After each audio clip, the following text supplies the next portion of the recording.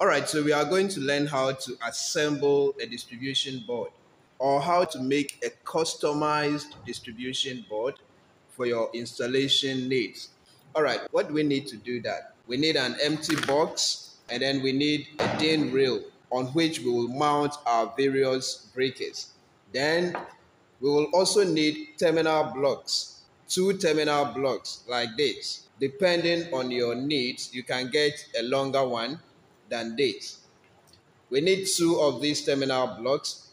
One will serve as our neutral terminal block, and then the other one will serve as our earth terminal block.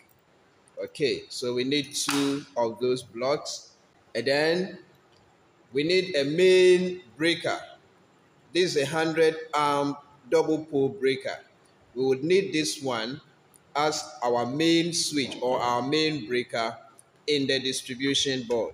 Then, depending on your needs, you have a number of miniature circuit breakers with various ratings to meet your wiring needs. And so for this particular switchboard, we are going to have 12 breakers in it. And so that will be a 12-way single-phase switchboard or a 12-way single-phase consumer unit. All right. So these are the things that we need to put up the switchboard together. An empty box, a DIN rail, terminal blocks, and then the miniature circuit breakers that we need. All right, then the other things we need will be some short lengths of cable that we also need as part of wiring the switchboard. All right, so now quickly, let's go. We can start by fixing the main switch.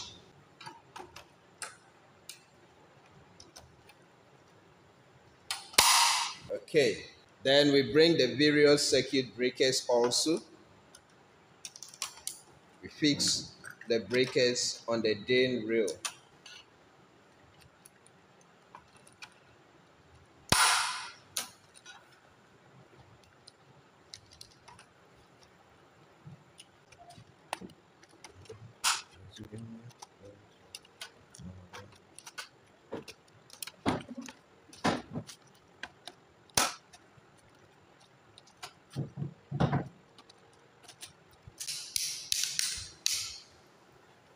All right, so we are done arranging the circuit breakers in the switchboard. Now, there is one thing we have to understand. One side of these circuit breakers will be for supply input, and then the other side will be for supply output to our various loads. Okay, now the main input that will bring the main supply to this switchboard will connect to the main switch. So that will be live and then neutral. The main supply that is coming from the meter will connect to these 2 terminals of the main double pole breaker in the consumer unit. So we'll connect live here and then we'll connect neutral here. Now the output live from the double pole main switch will be the input supply to all these breakers, and then the output neutral from the double pole breaker will also connect to the neutral bar. All right, so the next thing I will do is that I'll bring the neutral terminal block and then the earth terminal block. So neutral terminal block comes here, and then earth terminal block comes here. So now the next thing we will do is that we will link the output from the double pole breaker to the input of the various breakers. Okay, so we are going to link this output with all these breakers so that whenever this main switch is switched on, all this side of the breakers will be live.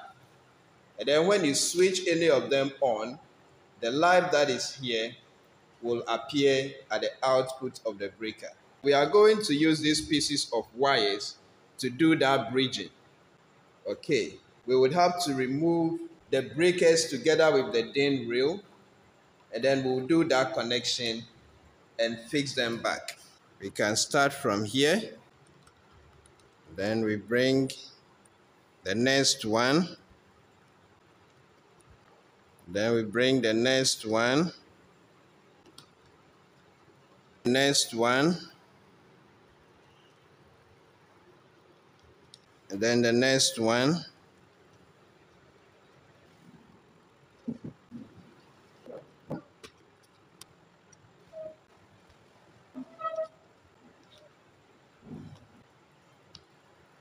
Okay, so now we are done bridging the input side of all the breakers to the output side of the two-pole breaker. Okay, so after that, now we can carry this whole assembly and then fix it in the switch box. So here, we bring it again. We only remove it to make the connections very easy. And then after that, we put it back. So now we are securing the DIN rail together with the breakers to the switch box. All right, and that is done. So the next thing we have to do is to connect the output of the neutral at the double pole switch to the neutral terminal block. Okay, so we connect this from the neutral output, and then it comes straight to the neutral terminal block like this. Okay, so from neutral output to the neutral terminal block, and this will be for our head. And usually there is something to show that this is head, so we'll paste this sticker here to show that we have our head terminal here. Okay, we are done with the connection of the switchboard. So we have our breakers, we have our main breaker, we have our neutral terminal block or neutral bar, and then we have our head terminal block. All right, so simply this is how you make your own switchboard. Sometimes you will have to do your own customized switchboard depending on the needs or the demand of your wiring.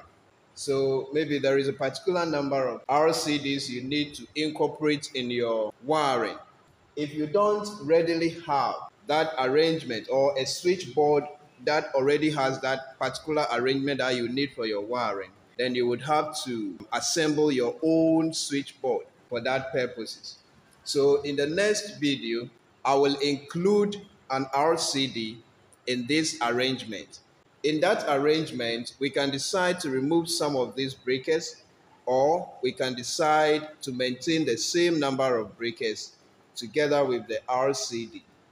All right, so that is what we'll be doing in the next video. We already have a two-pole main breaker there. We have various breakers for the different circuits that we have in the wiring. And so we will be adding an RCD. And so the way the connection is done in the switchboard will be shown in the next video. For now, before I close this switchboard, I would want to connect supply to it, and then we test and see how it works. Okay, so we need two main supply lines, live and neutral. We would have to get an opening here.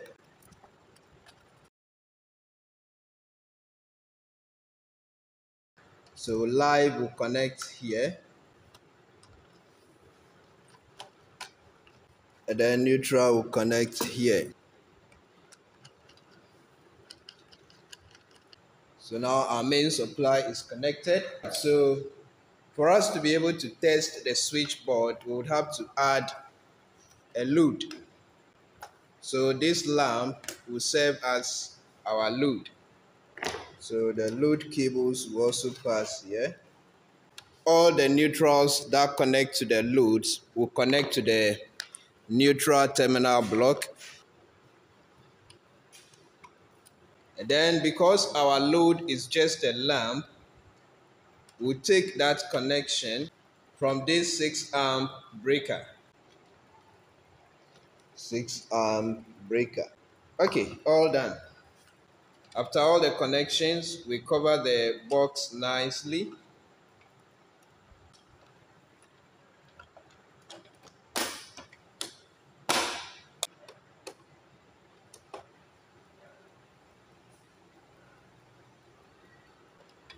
Okay.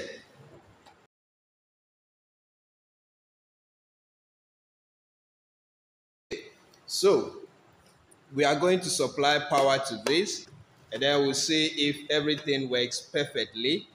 We have one lamp in the circuit, and then we expect that when we supply power to this board, and then the main switch is turned on, and then the breaker that is controlling this lamp is turned on, the lamp should come on.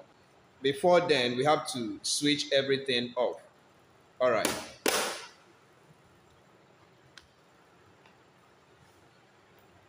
Okay, so we turn the main switch on, and then we turn the breaker that is controlling the load also on. Working. All right. All right, so this is how to make your own consumer unit.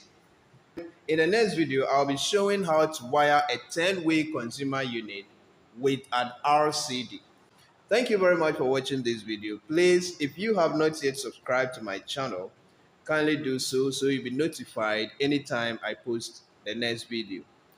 Share the video with your friends and leave your comment at the comment section. See you again in the next video.